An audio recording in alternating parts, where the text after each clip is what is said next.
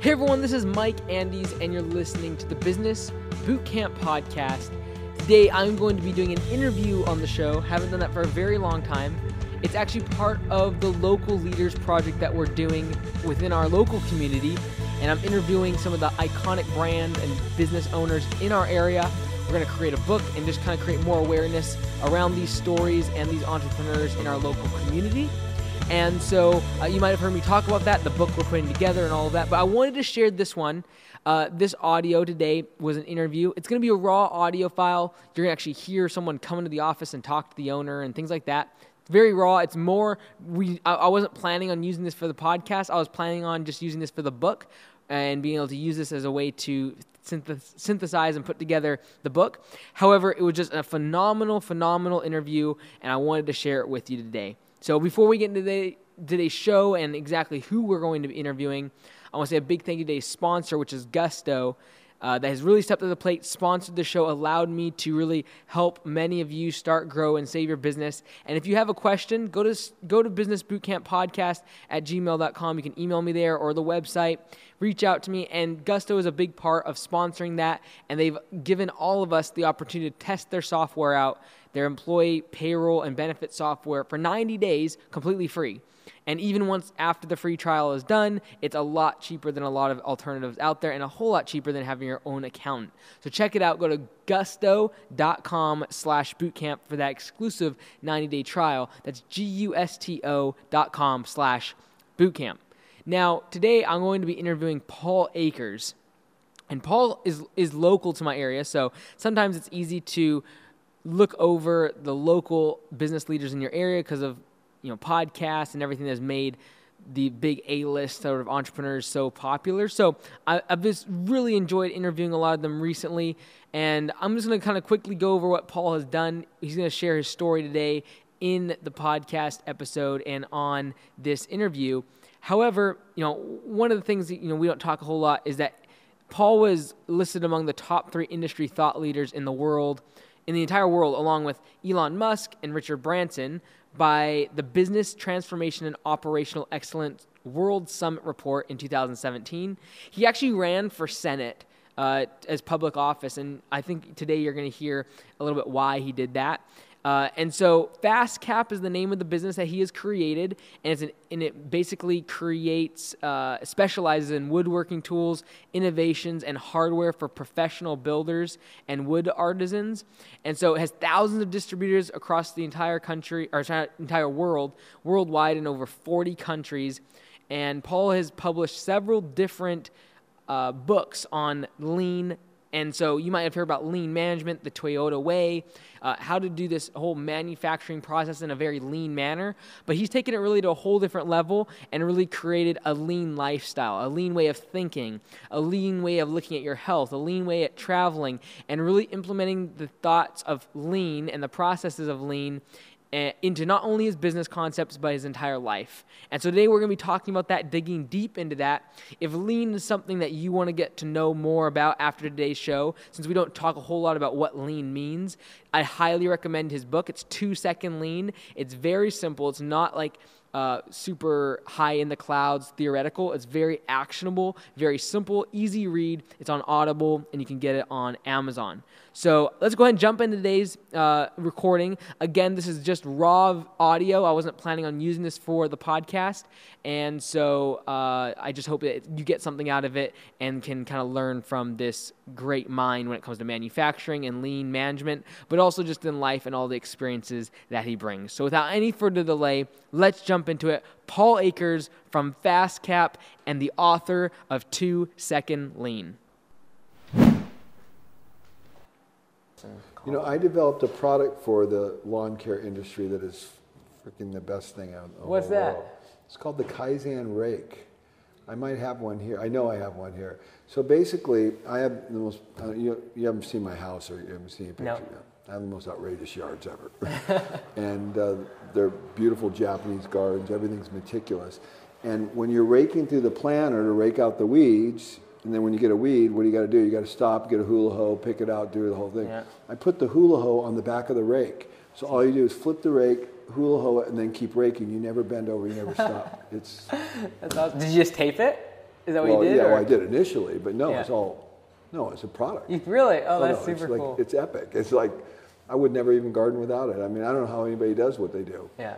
It's that good. Yeah. Well, like in the book, you talk about the thing you did for cleaning out the bottom of your mower. Oh yeah, the bidet. Yeah. My whole lawn cares. Everything to do with the gardens is so like outrageous. It's like everything's cool. Yeah, like it kind of comes to some of my questions, which this is sort of how the interview goes, by the way. Okay. But like it kind of goes back to my main question after reading your book and kind of looking a lot about lean and things. Was where's that line? For example, the lawnmower example. How long did it take you to build it versus how long does it take save What's you the benefit? Each time? Right. Like it's kind of like ROI on money, right? People are looking for a certain cap rate or return. Right. Like, what's that balance? Oh, it's the simplest question in the world. It has nothing to do with return on investment. Mm-hmm. It has to do with learning.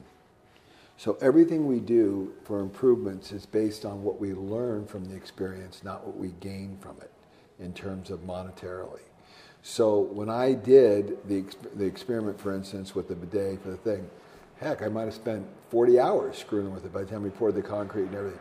But I learned about plumbing, but I learned about what the best way is to get the grass off the bottom of the lawnmower. I learned so many things that apply to so many other things that I do in life. It enriches my whole life and my ability to solve problems.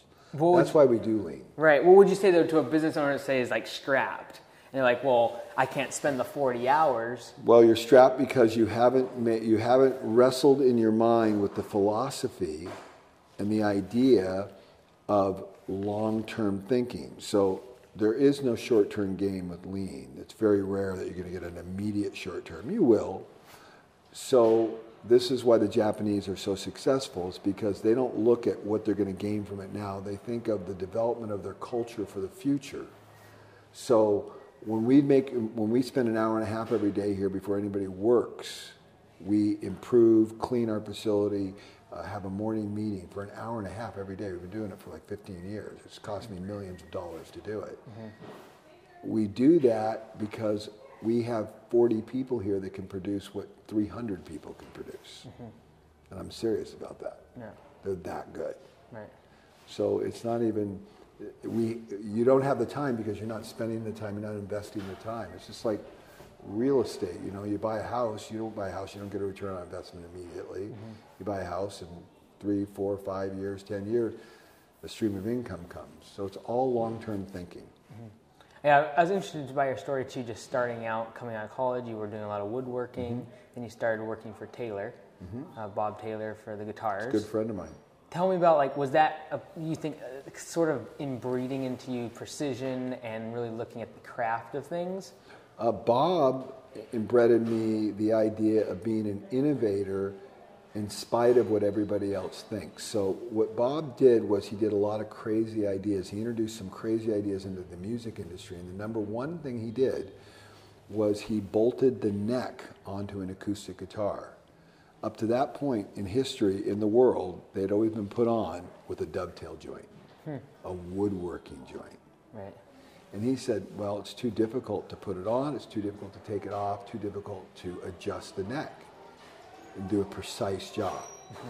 So he said, let's bolt it on. And that was not the orthodoxy to do that. And everyone said, you can't do that. We're woodworkers, we're not mechanics. And Bob said, but it doesn't make any sense what you're doing. So everybody rejected what he was trying to do, and Bob didn't care. He wanted to innovate and solve a problem. Mm-hmm.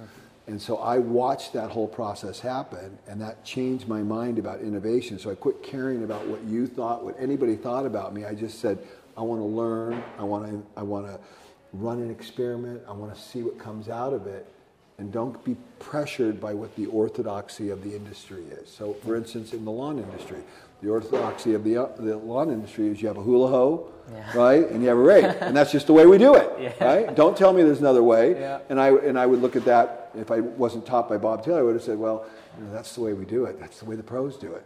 That's stupid. Why do we have two tools? We can do it with one and never bend over. Yeah. That's what Bob taught me. Yeah. And you mentioned too how it was more about the experience and didn't even mention the money side of things. When I hear about lean a lot of times and business owners, that's the reason they're even thinking about it. That's why they always fail. Yeah. That's why lean always fails. Mm-hmm. It always fails with every company that makes it about the money. It always fails. Never lasts. So of the companies that come to you, for example, for advice, and they're looking to improve lean, what's something you would kind of talk about to make sure that's not their number one? I would say if you're not doing this because you want to improve the quality of lives of your people, don't waste my time. I'm not going to even spend 1 second with you. I'm not interested. And you will fail if you do it for any other reason, because everybody fails. Yeah. What was your kind of exposure to entrepreneurship before even like Taylor or any of that? Were you already that's a great in your question. mind already? Yeah. Yes, I was an entrepreneur from the very beginning. I was mowing lawns when I was a young, 10 years old. I was, remember, on my hands and knees. We used to edge with a pair of hand clippers. No way. Right? Yeah. The edging? You're much younger than me. Oh, right? So we did all the edging. And then finally they came out with, I think, a corded weed whacker. And then we went to a corded weed whacker. Actually, they came up with a corded shear, really? And then we went to a corded weed whacker, and then finally they got gas-powered ones, and that was nirvana, Oh, wow. So yeah, I was mowing lawns. I delivered newspapers, and then the biggest thing I did was I sold flowers on the corner in National City in San Diego. So every day after junior high school, I was picked up by a van, which they would never do nowadays. That's crazy. But the 4 or 5 kids would pile into this van. This guy we didn't even know. Well, we knew him after a while. He'd drop us off with a bucket, a 5-gallon bucket with flowers, and for $5 a bouquet, we would sell them, and we'd make like $1 a bouquet. And I was making so much money I couldn't even see straight. I was making $70 a day. Wow. And I was in junior high school, and that was in 1973, 1972. Yeah. I was making that much money. So coming out of high school, did you know already that's what you wanted to do? I did. Be a business owner yes, because that's you're asking great questions, Mike. So what happened to me was, I came from a very lower middle class family, didn't have much money. And so on the weekends and in the evenings, we would ride our bikes, which we had cobbled together with scraps, up to a place called Convoy Street, and there was all these bike stores, and we would dig through the trash and get bike parts so we could rebuild our bikes and make them better, because that's all we could afford. We could never buy a new Schwinn bike or anything like that. Yeah. Great story. But so there was this one business owner called, I don't know what the guy's name was, but it was called the Fun Bike Center, and they sold motorcycles, and they had lots of good stuff in their trash, but it was a little tiny fledgling business, and we'd get motorcycle parts and old handlebars and grips and things like that. And I always rode by his shop on my bike, and I saw this guy interacting with a customer, selling a bike, and I go, I want to be that guy someday. I don't know, for some reason it just appealed to me. He was, doing business, right? Yeah. And so I just loved that whole thing. And now that business is massive. Really? If you go down to San Diego, it's one of the biggest motorcycle shops I've ever seen in my life. And I remember starting off just a little tiny shop, and now it's this mega place.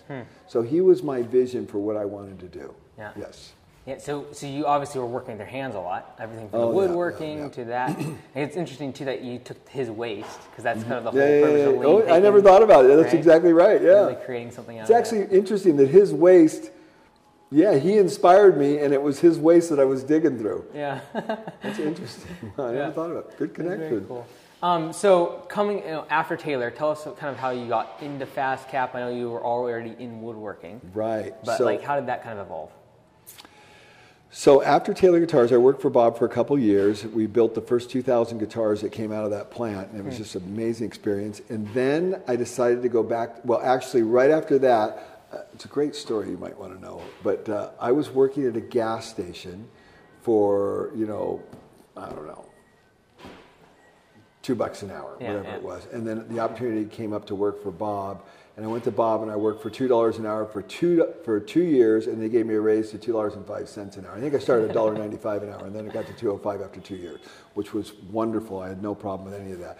And my next job, I went to work for a Finnish carpenter making $25 an hour. Now you got to remember how long ago this was. You got to think about even $25 an hour is a lot today. Yeah. So what Bob taught me, the skills were mine. And when anywhere I went, I just said I work for Bob Taylor. They go, you're kidding me. Yeah. And I'd walk into a shop and I knew more skills than anybody because of what Bob taught me. So I owe everything to Bob. Bob, I owe everything to you. Okay.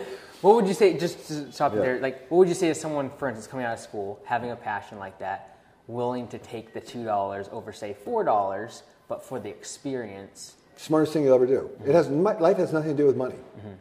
And it was never about money for me. It was always about learning. Yeah. And like with Bob, $2 an hour, come on. I mean, it had nothing to do with it. It had to be what Bob could teach me and how I could learn and develop myself. And yeah, always the experience, always the learning over money. Money is the biggest corrupter ever. There's nothing wrong with money in and of itself, but if you chase money, money is the byproduct of doing things well. You probably have to agree with me. You run a good business, you make money. You know, you're not going to make money just because you're in business. You're going to make money because you run a good business. So the focus should be on the development of your processes, your people, and your organization. And if you do that effectively, you're going to make money. It's almost impossible not to. Did you sort of learn from Bob the kind of that business aspect of the hands-on building aspect? Because there's lots of people that can build and put stuff together, but they have no connection with leadership or making an organization. Bob taught me everything. I mean, he taught me leadership, he taught me discipline, he taught me creativity, he taught me innovation, and he has no degree. He didn't go to school or anything. He's a very simple guy, but he's one of the smartest guys I've ever met in my life. So did the idea of FastCap come during that time, then you left there? No, what happened was, it didn't answer your question. So I went to work for a Finnish carpenter, worked for that guy for a couple years, and then I went back and got my degree when I was about 21 years old, 20 years old. I went back to Biola University, got a degree in education, wanted to be a teacher, a pastor, things like that. Yeah. So then I did that, and I got out of school, and I got a job at teaching industrial arts. And so I loved teaching, I loved the kids, I loved the whole learning environment, but I hated the bureaucracy because the school system's so screwed up. It's mind-boggling. It was screwed up back then. It's so screwed up now I can't even see straight. So we're not even teaching kids, but another subject. So I left after 2 years and then started my own contracting business, building cabinets, furniture, things like that in San Diego. And then my wife and I moved up to Bellingham because we wanted a better quality of life. We wanted to live in the mountains. We wanted to live in this whole serene instead of the big city and everything. And I started a company up here, Gnauer European Cabinets, started building cabinets. Very difficult because I had a pretty good clientele down there with money, and there was no money in Bellingham when I moved up here. And so it was a big challenge. And then one night in my shop, I was working, trying to cover all these screw holes, and I came up with the idea on how to make this peel and stick cover cap. And my wife and I, our hope was to make maybe $5,000 extra a year so we'd go on vacation because it was a one income. My wife stayed home with the kids. I worked, didn't have a lot of excess income. I think I made like $35,000, $40,000 a year back then. It was very, we didn't make a lot of money, but we were happy and comfortable, but it would have been nice to make a little extra. And FastCap started, and we started in my house, and today it's all over the world, 40 countries. So there was that kind of pivotal moment, though, when FastCap was successful, doing well. I remember it well. And then the idea of lean, and that was introduced to you. 3 years after that. What sort of humility did it take to accept the fact that you were considered successful by most people's degree, but now you're taking this big step back or change your complete perspective? Well, I tell you, I'll put the question back to you. How many business owners do you know that are making hundreds of thousands of dollars an hour with their new startup company, right? And then somebody comes in and tells you that you're freaking clueless and you have no idea what you're doing. Yeah. And Tell us about how that happened. Yeah. So what happened was, I'm a very OCD person, and this is the big deception that happens with lean. People like me who are OCD and everything's organized and everything's perfect think that they're lean. They don't know anything about lean. Zero. And I can't emphasize that because nobody was more OCD than me. My floor in my shop where we made the laser jam and the FastCap, it was painted gray. It was perfect. You could eat off the floor. It was so perfect. It was a manufacturing plant. Yeah. I mean, it was perfect. Everything was labeled. It looked lean, so to speak, but it was the most wasteful environment ever because we were making 100 laser jams at a time. We were making 100,000 FastCaps when they only had an order for 1,000. We would just run the machine because the setup time was clunky. We'd run the machine, put it on the shelf. We thought it looked really nice. I remember I thought it looked so good to have all the FastCaps all dialed in, everything perfectly in a row, everything labeled. I walk up, this is my product, boom, I pull one for there. You want one of those? You want? I thought that was the coolest thing in the world. Yeah. And the Japanese looked at that and said, that's the stupidest thing I've ever seen in my life. Yeah. And so the question you asked me was, how much humility? Well, you think about it. I have a perfect shop. I'm making hundreds of thousands of dollars a year. Everybody looks at me and says I'm a genius. Everybody wants to invest in the company. And the Japanese come in and say, you're clueless? At first, did you just say, like, I told them you're full of shit. Yeah. You have to beep it out, whatever you have to do. Yeah, I told them they were full of it. I told them, look at dude, I'm older than you. Yeah. The guy were young kids, Yeah. right? I said, number one, I'm older than you. Number two, I make more money than you. Number three, I'm a finished carpenter. I'm a master craftsman. I'm a luthier, and you haven't done anything. Yeah. And I set up this whole shop and figured out how to build these machines and did everything. And you're telling me I don't know what I'm doing? Basically, that was the attitude. Yeah. And they said, okay, yeah, no problem. Let us show you just a few things. And I said, okay, but there's no chance you're going to be able to show me anything. In 1 week, they took my processes that were 45 minutes to 5 minutes. You moron. Yeah. And then I go, okay, I don't know what I'm doing. And that was it. That's all I needed. I didn't know what I was doing. And I still don't know what I'm doing. Yeah. When do you think there comes a level of complacency, though, with most people's success? Oh, well, again, know if you do lean right. Man, you're asking some really deep questions. Most people don't ask this level of questions. So my kudos to you. If you do lean for the reason of developing yourself and the people around you and improving the sphere of influence of all the human beings that are in your world, no, there will be no complacency because you're doing it for absolutely the right reason. But if you're doing it to get to a certain level of efficiency, to make a certain amount of money, to please the bank, to please the shareholder, yeah, the complacency will come shortly. When do you think you realized that it was never going to be a finish line, though? Well, it took me 5 years to even figure out what lean was. So from the time I started lean, from the time the Japanese taught it to me, to the time I actually figured out what Toyota was doing, it took me 5 years.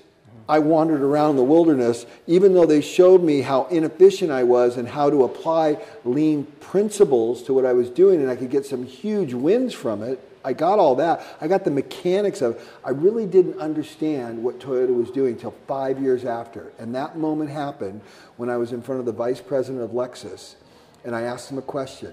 I said, what is the most important thing for Toyota? And he said, Paul-san, it is not the next engineering feat. It is not the next hybrid. It is not the next manufacturing plant we're opening up somewhere in the world. It's not the next sales program, the next marketing program. None of it matters to Toyota. There's only one thing that matters to Toyota. Building a culture of continuous improvement. Teaching and training our people and building a culture of continuous improvement. And I go, that's what they're doing here. They're not building cars. They're building people. Mm-hmm. Do you think that effort changed. towards continuous improvement is sometimes lost when a founder, for instance, that gentleman you talked to at Lexus, he goes off the scene and then more leadership. How does that kind of get passed down throughout a culture generationally? Where are these questions coming from? Holy mackerel. I've been interviewed. I've never had questions this good. Good. Okay. So that happens because of how deep the training goes in the organization. Most companies are content with a few of the brain trusts within the organization understanding what's going on. Mm-hmm. Toyota is not. Toyota wants total participation from all 100, 300, 400, 500,000 people worldwide. So if you create an organization where it is absolutely permeated into every cell and corner and everything you do and everything you think, then you don't have to worry about the succession. Because every leader has been trained in it so deeply that when that leader moves on, the next leader, they're total lean maniacs. Mm-hmm. When did you kind of make that transition from, okay, I'm making woodworking products, to now there's this evolution towards lean and what it can do for my people? Well, I learned lean in 2000. My company started in 1997. Yeah. 3 years, the Japanese came in. 2000, I learned it. I wandered in the wilderness for 5 years. And then in 2005, I began to understand what it was. By 2006, 2007, it was crazy because the whole world was coming to FastCap to learn what we were doing. We just nonstop tour after tour after tour. Thousands and thousands of people have been through our facility. When did you kind of cross that bridge, though, from being being educated to becoming an educator? Like, when did you feel like you were the one that would? It was a year after I figured out lean. So we went 5 years of wandering the wilderness. I figured out lean. 1 year of building a culture. That's when I came back from Japan. I said, all I'm going to do is focus on developing my people. After 1 year of developing the people, things were going so well, and then everyone was touring. I realized that my real calling, going back to being a pastor, being a teacher, really that's what my heart is, that my real calling was just teaching people and showing people what we were doing and helping develop other companies around the world. Did that answer the question? Yeah. For industries like mine, for example, so like we read the book internally, and some of the ideas, caused me to really believe in open book management and showing all the numbers to frontline employees and all of those things. But when we look at an industry like mine, where every single job has so many different variables and differences, and it's not a cut, dry, product-driven business that is more of a conveyor belt system. For a business like or industry like that, how do you, like a restaurant or however it is, where does lean fit in? You ready for this? Yeah. First, you got to take everything you said and you got to literally flush it down the toilet. It's all wrong. Okay? And I'm not picking on you because you're a very bright guy. There is, within every organization, it doesn't matter what you're doing, whether it's brain surgery or mowing a lawn, there are standard set processes that you do every time. And your job is to refine those processes and create clear standards where it's done systematically the same way every time. So you have a baseline to measure on so you can continue to improve. So there is no such thing as an industry that does not apply to. Every industry it applies to. And I can take you, I don't care if it's raking the lawn, I don't care if it's loading the truck, I don't care if it's sharpening the axe, I don't care if it's sharpening the chainsaw, I don't care what you do. There is a process. And all you have to do is understand that and then start refining those processes and using the genius of your people to do it. Did I answer your question? Yeah, and what I like, you talk about the genius of your people. Because I feel sometimes, it feels when I'm talking about lean or thinking about lean, it's almost taking human capital in terms of commoditizing it and reducing it down to how much can we get done with 1 hour of somebody's time. In terms of like looking at them more as a robot instead of a human individual. Let me think about how to answer that question. So in the way I think of lean, I understand what you're saying. The way I think of lean is I think that I have an obligation to my customer. So lean is completely driven by this notion that there is a customer. So I have a customer and they're going to walk in the door and what they want from me is they want a high quality product that's on time at a very reasonable price. They don't want to be charged for my inefficiency. So when I do lean, I'm doing it from the standpoint, I want to honor my customer, and I teach all my employees and team members, we're honoring the customer, we're respecting the customer by continually driving out waste and in the process improving quality. We really do lean. This is a kind of a tough thing to get your head around. We're doing this for the purpose of improving quality. We're not doing it for the purpose of saving money. When you improve quality, you save money. Does that make sense? Because when you have to rework something, there's a defect, you have to do it over, that costs more money. And usually the actual number is 10 times more. So to do something over again is 10 times more expensive than doing it right. So we're really, our target quality, but quality delivers efficiency and better bottom line. How do you get your people to buy into that philosophy without having compensation tied to that?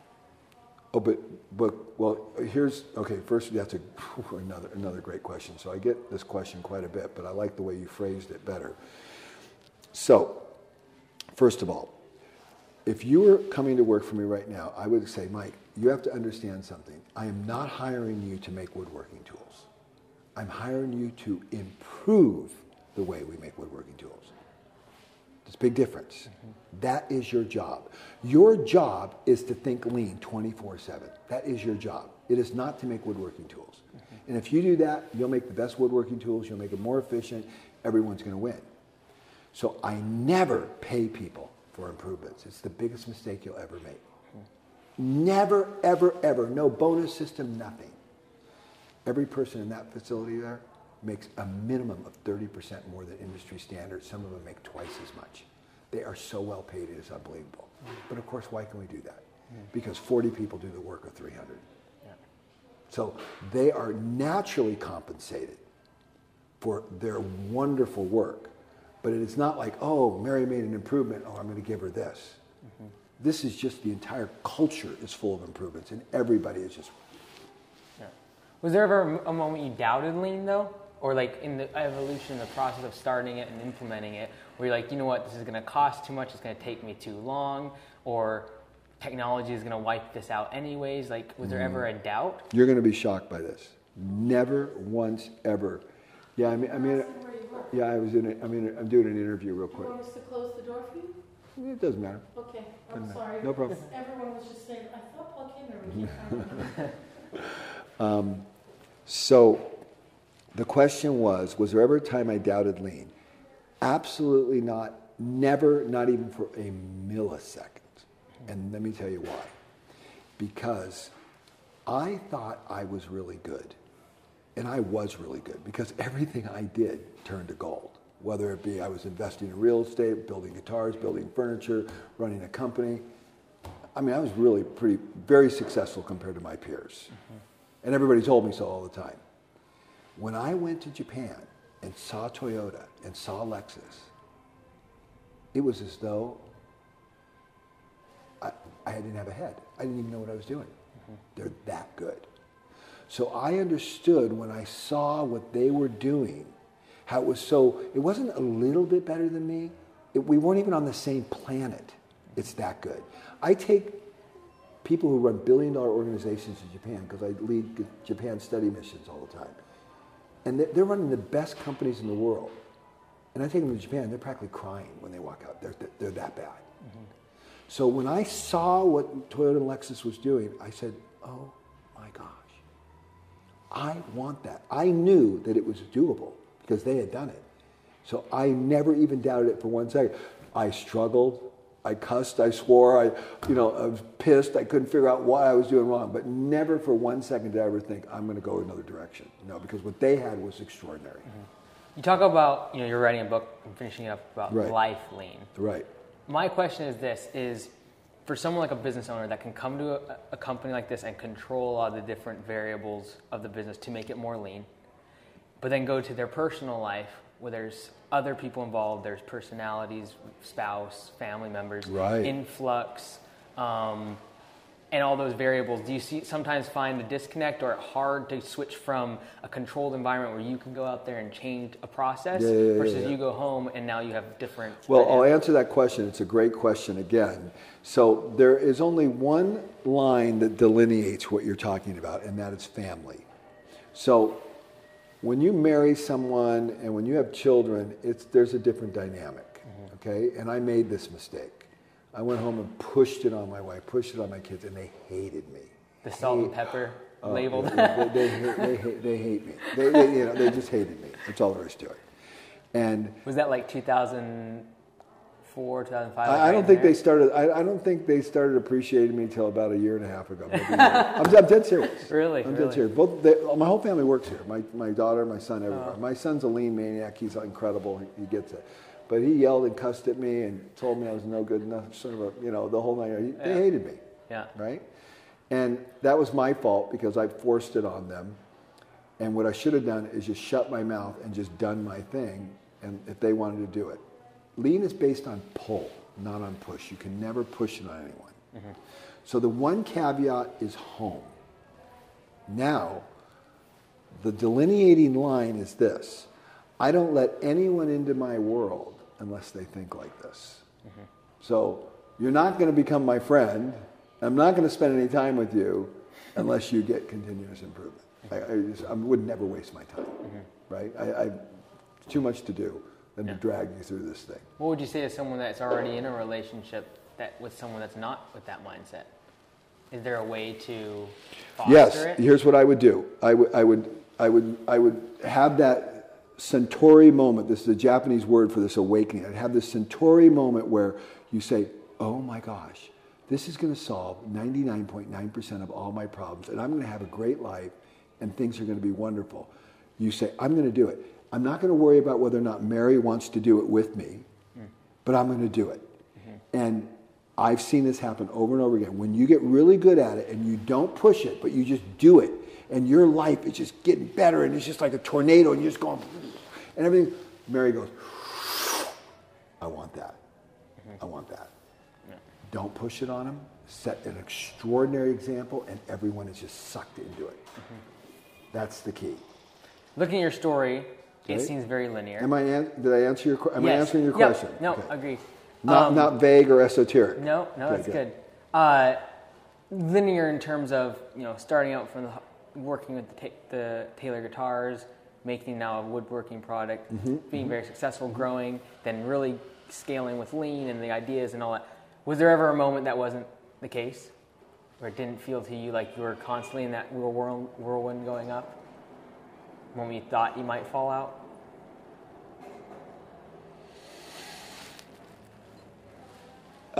No. I would describe my life as pre-lean and post-lean. Pre-lean, compared to my peers, my life was spiraling upward, right? I could have retired when I was 30 years old. I was a millionaire by the time I was 30 years old. It was my target. That's what I did. I invested in real estate. I listened to my dad. My dad told me how to invest in real estate. He didn't give me anything, but I figured it all out. Boom. Yeah.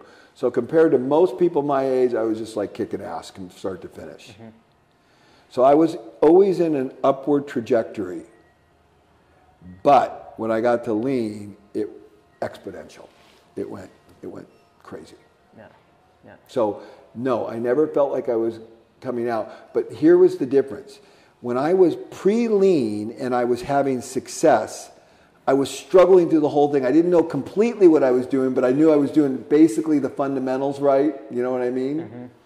But I didn't really understand all the mechanics that were going on. When I learned lean, I go, oh, now I understand all the pieces. Now everything fits together and everything works. So then I had zero doubt because I had profound knowledge. I had deep understanding of what was really going on. Before, I had knowledge.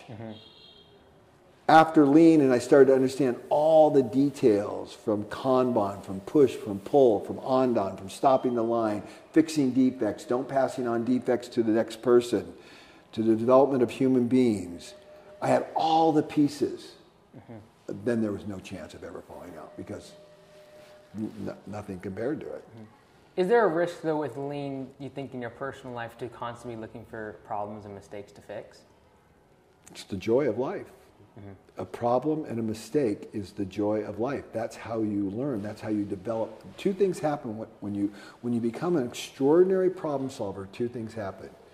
You are developing your brain. So God gave us this amazing brain that's sitting on top of our head, and it's not like any other brain in the animal kingdom, if you will. Okay, Yeah. It does some processing at a very high level. You agree with that, right? Yeah. So God gave us this brain for this high-level processing. Lean is absolutely 100% aligned with what our Creator designed us to do. So number one, we're honoring the creation. And number two, by improving, making all these improvements, we're improving the lives of all the people around us. Oh, it's pure joy. It's crazy. I mean, it's crazy. It's so lean good. is obviously kind of like infiltrated so many areas of your life.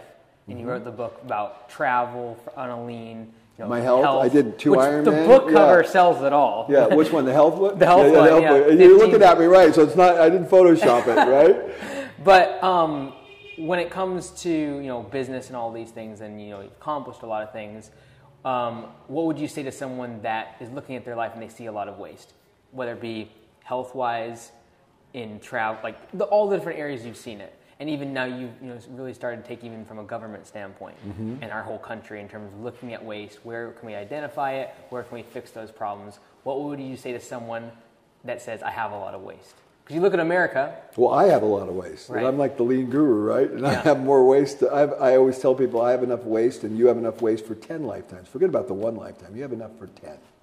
Okay? What would I tell people? It's just the simplest thing in the world. Fix what bugs you. Whatever's bugging you right now, fix it. Stop right now and fix it. Do people ever think that you're obsessive about that, though? Oh, people all the time. I don't care. No. I don't care. I have a great life. Yeah.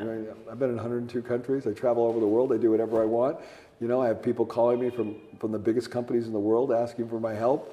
I mean, I have zero limits. There's not a single limit in my life. There isn't anything I can't do. There's nothing. Yeah. Right? So, I mean, Yeah, I'm obsessive. Sure. Yeah.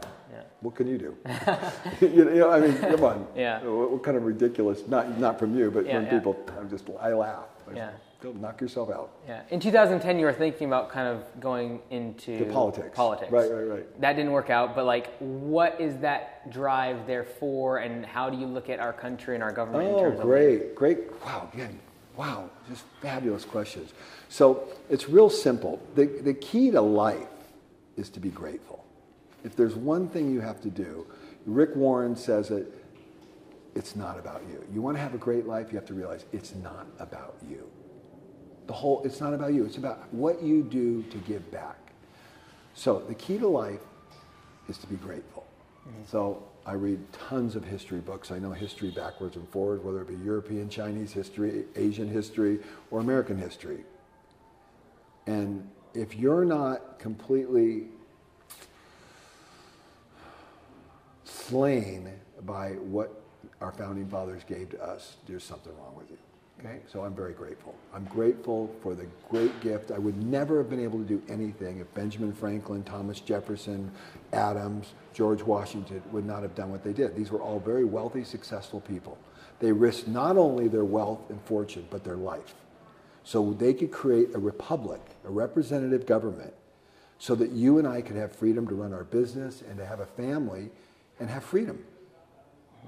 You and I are indebted for the rest of our life. So I ran for the U.S. Senate because I felt guilty of all the success that I had on the backs of these amazing human beings that gave us this country.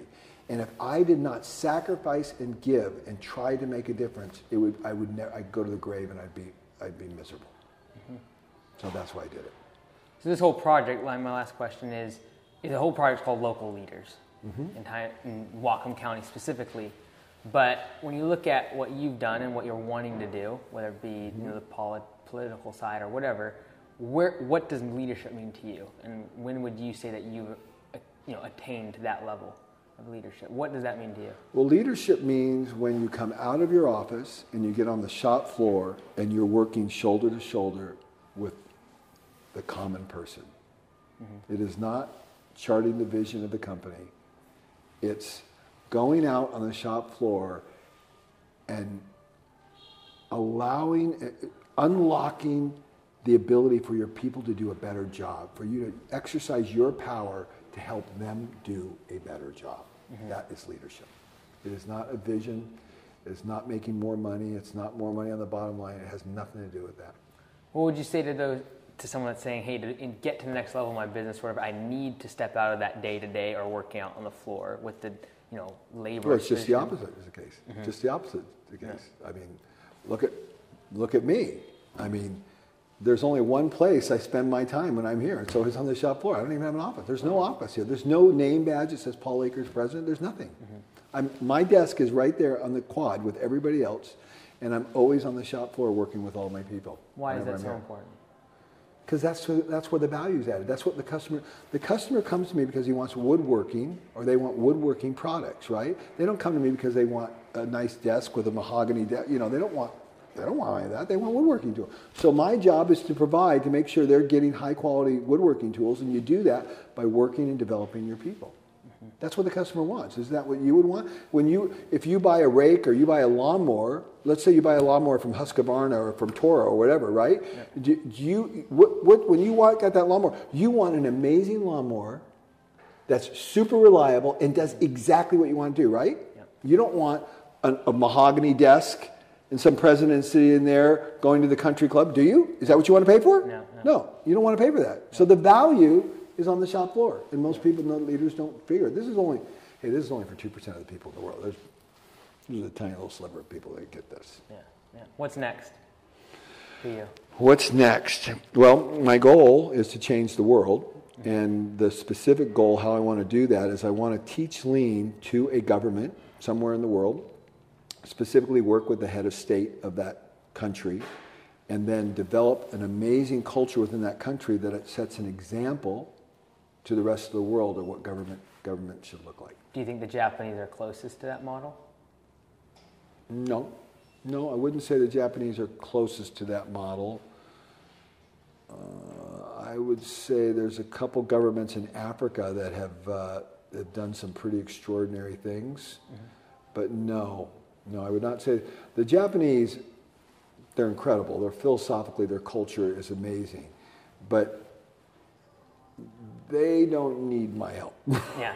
That's not I mean, their government has some dysfunction. I'm not trying to say that. But their culture, in my humble opinion, they have all kinds of problems, just like every culture does. But compared to every other culture in the world, it's heaven.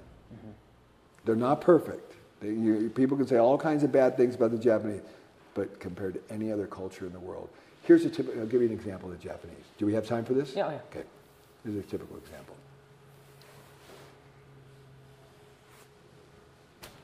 You're in Bhutan. I was just in Bhutan. Yeah. And you're walking down the street, and there's Chinese, there's Germans, there's Norwegians, there's Americans, there's French, Vietnamese, and then there's Japanese. The Japanese are so radically different than everybody else. You know what the difference is? Quiet, polite, humble. Yeah. It's the most successful society and economy basically in the history of the world. They have more money per capita. Everything about their country. Have you been to Japan? Nope, It's staggering. It's immaculately clean. Everything runs to the second. It's crazy. It is crazy. I mean, I take executives from Germany. I take PhDs from Germany, entire team, and they go, "Oh my gosh, I can't handle this. It's too crazy." They can't even believe what they see. Okay, so you have this country that has this super elevated standard of living and this high level of philosophical thinking, and you put them in a crowd in a tourist environment, and the Japanese is humble and quiet. Yeah, go ahead. And the Chinese, the American, the French, the German, pushing, shoving, talking loud, spitting, chewing, pissing on the toilet seat and walking out. You know what I'm trying to say? Yep. They're incredible. Yeah. They're not perfect, Right. but compared to everyone else, they're incredible. Yeah. That's awesome. Okay? Cool. Well, You go into a 7-Eleven. I'll tell you something. You walk into any 7-Eleven in Japan. You walk into a toilet. You want to go to a toilet in 7-Eleven here. What's it like? Yeah. Come on. You'd be afraid, right? Yeah. You'd be afraid. You hold your breath before you walk in. Yeah. You walk into any 7-Eleven in Japan, any convenience store. Sparkling clean, bidet toilet seat to wash your butt. Everything's perfect. Not because someone goes in and cleans up after them, because everybody cleans up after themselves. Why? Because of respect for one another. It's incredible. Yeah, that's awesome. So they don't need to learn anything from me. Well, thank you. I really appreciate it. That was awesome. How old are you? I'm 23. What? Yeah. I started mowing lawns when I was 11, and I went to college when I was 13, and I was going to go to medical school, but like you, the whole bureaucracy kind of turned me off. So I went to Africa a couple times and did surgeries over there, did birthing, like all sorts of stuff in the medical field, volunteering at orphanages. And then I came back here and it was just too much. I couldn't handle the paperwork and the insurance and the money side of things, and especially the pharmaceutical. So I was like, I can't do this for the rest of my life. And I wasn't going to spend it. Did you get your medical degree? No, I finished my bachelor's pre-med. Everything was ready. I had applied to medical school, and that's when I went to Africa. And then I came back, canceled my application, started the lawn care business more, and then started my MBA.